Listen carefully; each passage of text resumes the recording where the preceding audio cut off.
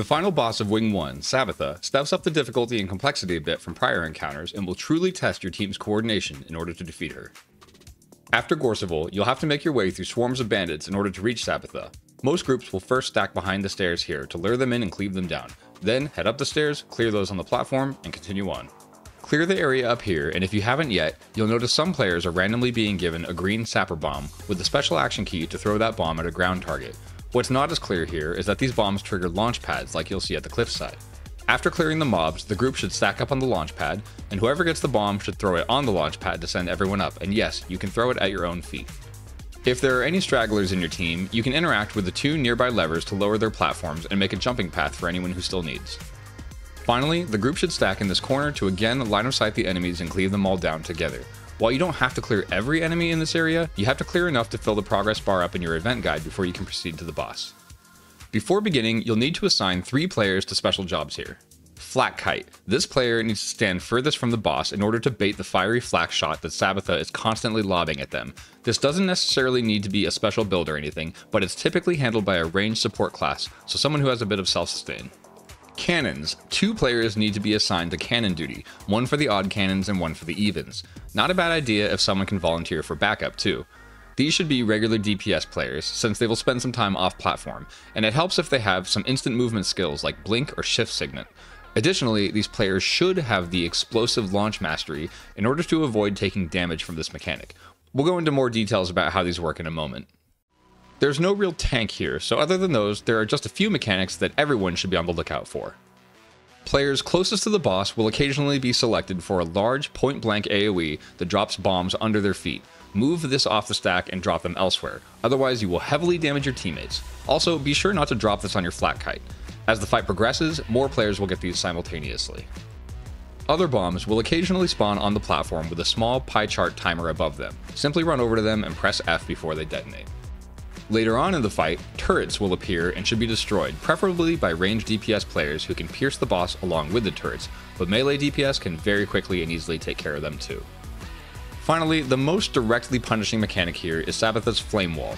She will periodically perform an attack that's, well, exactly what it sounds like, a flame wall. It moves counterclockwise around the arena, and if you get hit by it, you die. You won't get downed, you just die. There are some profession skills that can survive it or move you through it, but don't learn this fight while relying on them. Fight with Sabetha is deceptively simple, but it requires all moving parts to go smoothly or the whole thing can quickly fall apart. The most important of which are those cannons we mentioned. Throughout the fight, cannons will appear at the 4 surrounding platforms, and they spawn every 30 seconds. If left alone, they will shoot at and deal heavy damage to the platform, and that basically becomes your enrage timer. Failing to deal with the cannons can and will destroy the platform, including your team standing on it before Sabetha dies.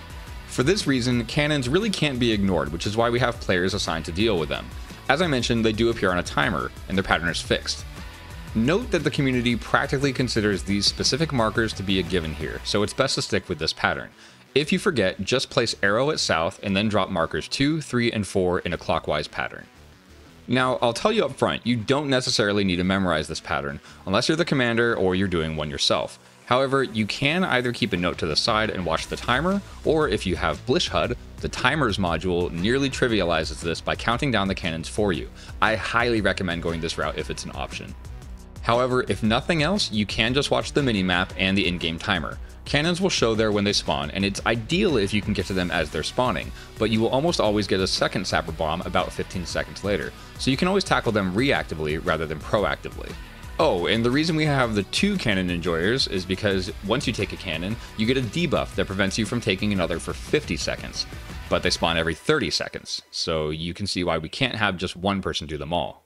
As for the rest of the group, we can simplify the chaos a lot by simply stacking with our backs to the upcoming cannon. So, for example, at the start of the fight, stack with your backs to the south marker, which should be arrow. This way, when that cannon is up, whoever ends up with a sapper bomb simply needs to turn around, throw the bomb, and turn back around. No scrambling to figure out where to throw it or anything. The sapper bomb is a ground target fired by your special action key, just like we saw in the pre-event. The cannoneer will then get launched off platform where they just need to kill the cannon next to them and then glide back down. If a flame wall is happening, let them know, but if you're gliding back down and you see imminent death ahead of you, there are some one-time use updrafts you can use to avoid them. After launching your first cannon player, the stack simply needs to move slightly so that our backs are facing the next upcoming cannon. Then your second cannon player does their thing, and then this just repeats every 30 seconds until Sabetha is defeated. Between cannons, you'll still need to manage the bombs on platform and on players, evade Sabetha's flame wall, and oh yeah, deal with her team of assistant managers. Periodically, Sabetha will leave the platform and she'll be replaced with other mini-bosses. They really aren't that mechanically complex or really even worth detailing, except Knuckles. He is the second mini-boss to appear, and you just need to be ready to CC him fast when his bar is up. Failing the break bar will cause him to knock everyone backwards, potentially off the platform, which has a high probability of wiping the group. But if you can keep cannons and mini mechanics moving smoothly, this fight becomes rhythmically satisfying to complete. Players essentially need to step off the stack to deal with the various different flavors of bombs in this fight, then immediately return to the stack whenever possible, occasionally running around in a circle and occasionally throwing a sapper bomb behind you. Now that you know the main strategy, let's go into a little more detail to make things move a little more smoothly. First, the very first cannon tends to pop right around the same time as the first flame wall, so your cannon 1 person may need to adjust their placement or timing accordingly, and run before or after the flame wall. For the flame wall itself, Sabetha actually targets a random player in the group to determine the start location of it, so it's important that the group stack tight in order to bait this and ensure that it starts in a predictable location. You can either stack slightly to the left of Sabetha and know that your cannoneer needs to run immediately after the flame wall starts, or stack just to the right of Sabetha and know that you'll get almost a full rotation's worth of time to complete the cannon launch before the wall makes it all the way around. I've been in groups that do both. I think it's just personal preference if you ask me. I've noticed this tends to happen with North Cannon a lot too, so you can employ the same strategy. Regardless, just establish if you need the group to stack to the right or if you need the cannon runner to not run to the launch pad until after the flame wall passes over. Either will work as long as there's a plan. Second, the flak kite actually does typically take on a little more responsibility than just baiting the flak shot attack. When the squad is ready, they should be the first to run in, because there will be a large bomb right at the start of the fight, and it targets whoever is closest. This allows the flak kite to bait both the first bomb and flak shot, and drop them off the center of the arena, so the group can get a smoother start. The Bandit sappers will target the farthest west in-range player for the sapper bomb. I say in range to point out that it is dependent on the relative locations between Bandit sapper and player, but in general, this means that a flat kite can usually hang out on the west end of the platform and bait the sapper bomb. Again, not a requirement, and frankly, everyone should be able to successfully handle the sapper bomb mechanic anyway. And speaking of sapper bombs, if you're one of the cannon players, there's one more tip that might help you. When your cannon is up, you should be running over to your corresponding launch pad, obviously. But instead of running directly to the pad and waiting, hang out on the edge of the metal portion of the platform and wait until you see one of your friends get the sapper bomb, then run to your launch pad. The reason for this is if you just run to the launch pad and chill for a few seconds, you're likely to be farther from the boss than the flat kite, which means you become the flat kite, and you can very quickly cover your launch pad in burning goop. By hanging out just a little inwards until the last moment, you are much more likely to have a clear launch pad. Finally, if someone misses a cannon, there are a few decisions your group will need to make on the fly. If it was early on in the fight, you're probably best off just GGing and resetting. It's not worth the chaos right at the start of the pull. But assuming you're farther along and not resetting, there are a few things that could happen. If your cannon person died, which is usually because of the flame wall, you can employ your backup cannon person.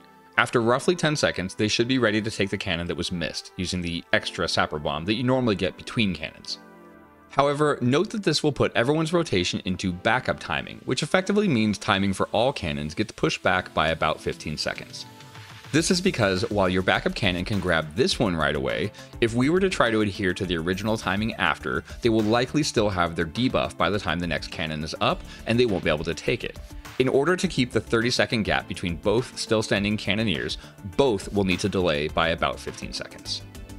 If you're using timers, this just means that you'll end up having to take your cannon about 10 to 15 seconds after you saw the notice for it, so you'll have to pay a little more attention to the minimap, your time, or both to keep track of where to go. Now, if your cannon person didn't die, and maybe someone just failed the throw, you can still have your backup cannon go as soon as possible, which again will be around 10 seconds later using the spare bomb.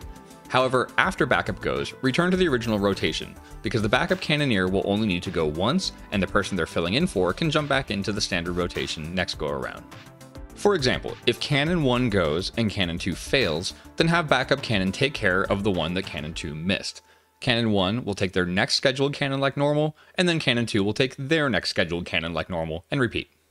But I'll be honest guys, I've done this fight plenty of times, and sometimes if a single cannon is missed, I'll just ignore it and move on, maybe grabbing it if it's convenient for the backup to run it. If you have decent DPS, you can get away with 1 or 2 cannons up, depending on how late into the fight it is, and shifting strategies mid-fight can sometimes send things downhill if your group isn't all on the same page. This is the type of judgment call you or your commander just have to make on the fly, like a lot of encounters, but that's also why these backup strategies are worth discussing up front. Thank you so much for watching. If you found my guide helpful, please consider leaving a like or even subscribing. It really does help the channel out. And I'd love to hear your strategies for bosses like Sabetha in the comments. See you in the next one.